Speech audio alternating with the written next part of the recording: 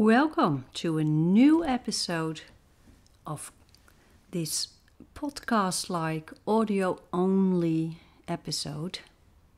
And in this episode, I would like to invite you to pick up your own pencils, paints, coloring books, well, whatever you use to be creative.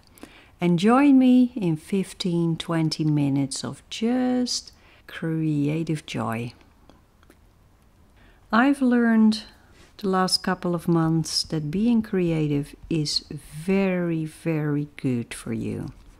It changes your brain waves and it's very healthy for your nervous system.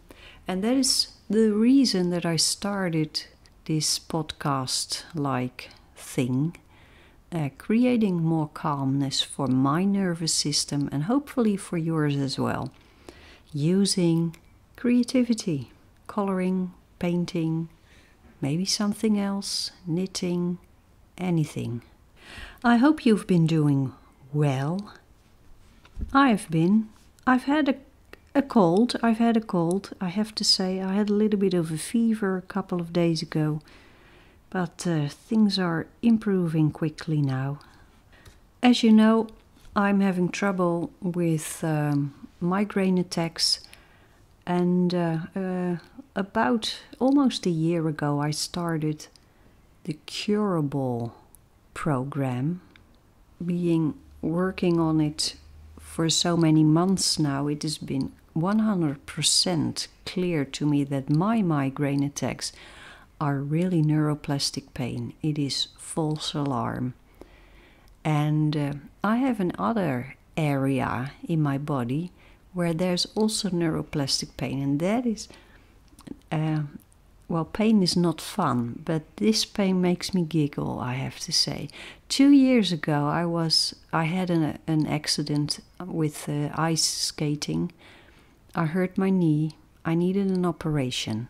My knee eventually healed very well, and it still is healthy, but sometimes when lying in bed, thinking about climbing a mountain, suddenly my knee starts to hurt.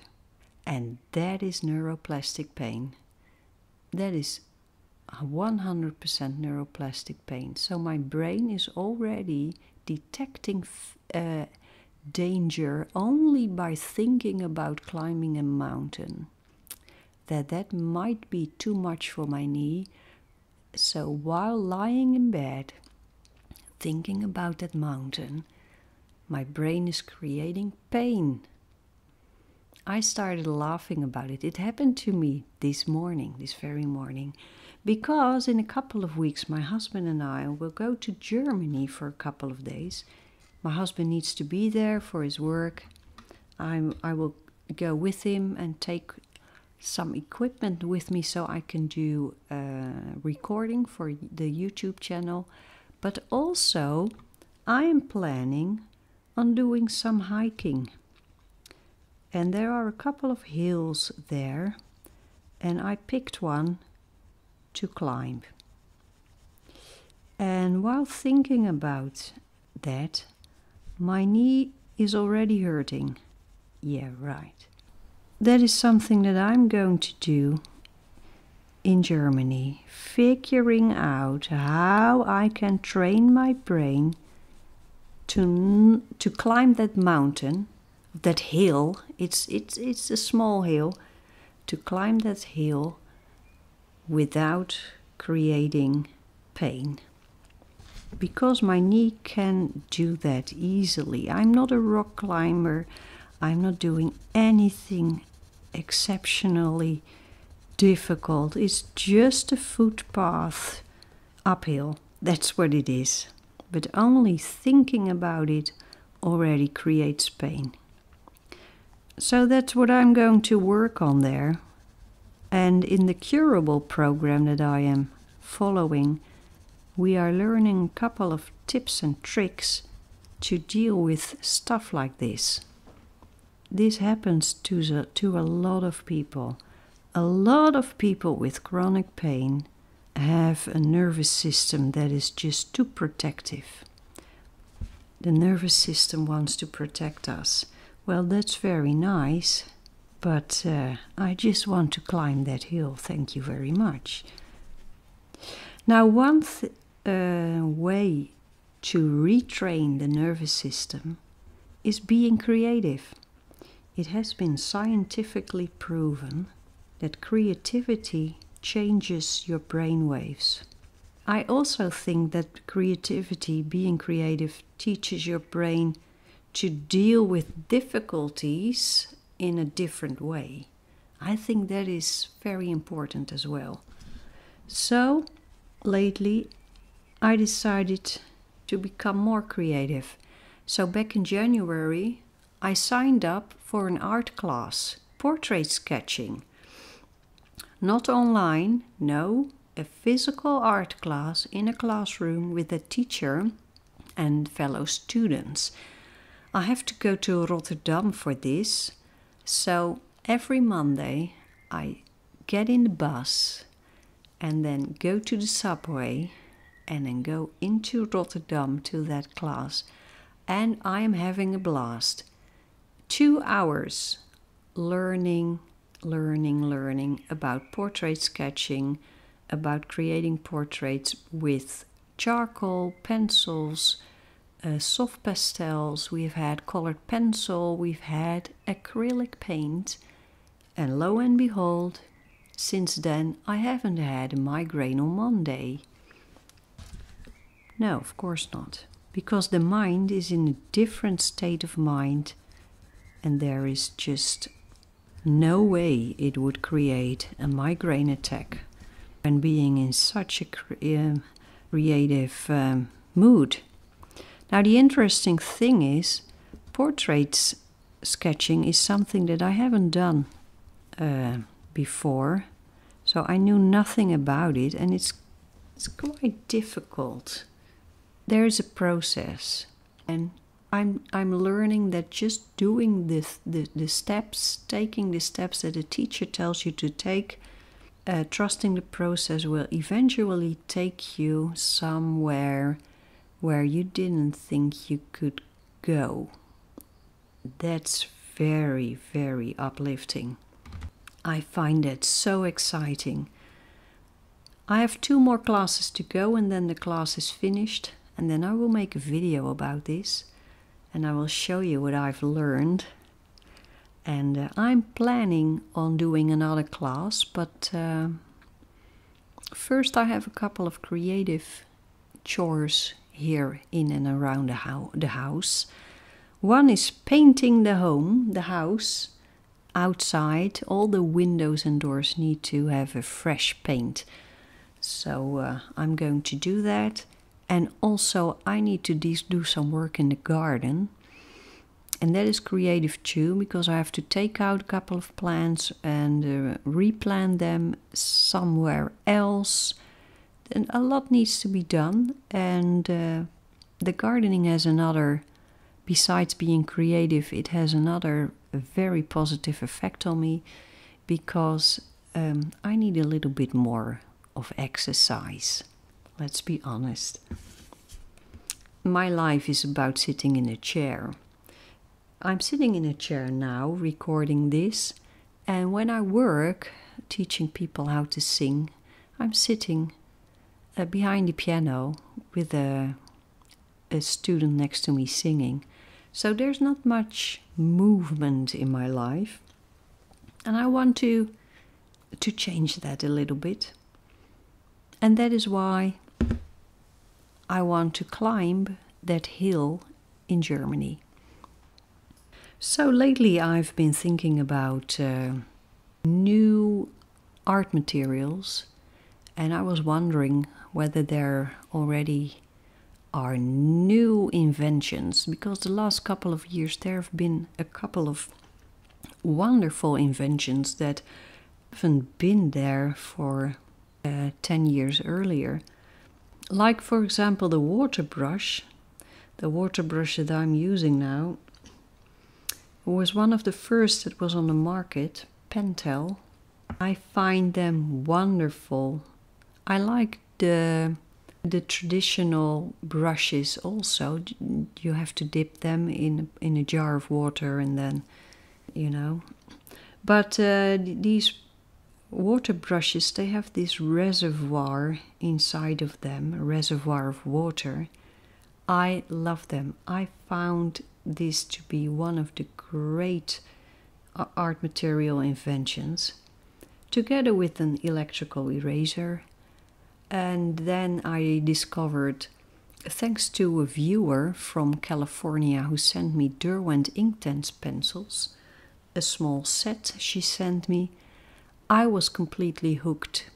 Those were the first water-soluble pencils that worked for me, because the normal watercolor pencils, I don't know, it doesn't seem to work for me. I've tried several times. It's just not it for me. I do not own the really, really professional ones, like Museum Aquarelle by Carandash. So I don't know whether that will work for me. I don't know. But Derwent Inktense is amazing. And I started Googling yesterday. Is there a new invention on the market? And then I was thinking about where should I look on the internet. And then I thought, well, one of the most innovative brands that I know of is actually Derwent. So I went to their website, and the first thing that I read was they expanded their Inktense series. They have now a pencil set of 100. And before, the largest set was 72. So there are 28 new colors. Oh my God, I want to have them. I'm very enthusiastic about that. So it's not really a new invention, but it is, in my view, a very, very welcome addition to the Derwent Inktense pencils. 28 new colors.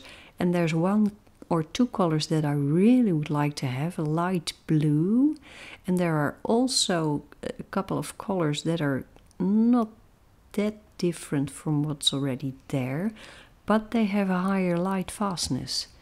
And I love those Derwent Inktense pencils so much. I would love to make artwork with them, but then I need the higher light fastness ratings, 6, 7 and 8. And those new pencils, some of them are actually in those 6, 7 and 8 range. So I will go back to the internet and see where I can get them, because they are not available yet in my favorite art shop in Rotterdam.